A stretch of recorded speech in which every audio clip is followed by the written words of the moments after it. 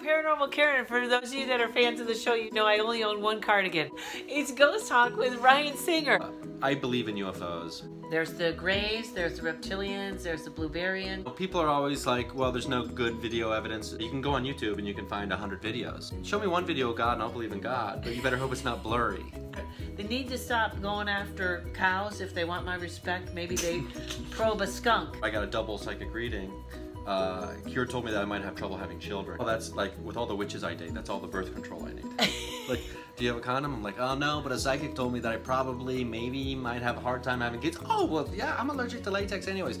All witches are allergic to latex. Yeah. I wrap myself in it daily. We've gone ghost exploring. I call it exploring because I don't think you can hunt something that's already dead. Can you imagine having a trophy room? Like, I'm a ghost hunter. You want to see my trophy room? And you walk in, it's just an empty room. I used to hate selfies, but you know what? Every photo's a selfie. We're all connected.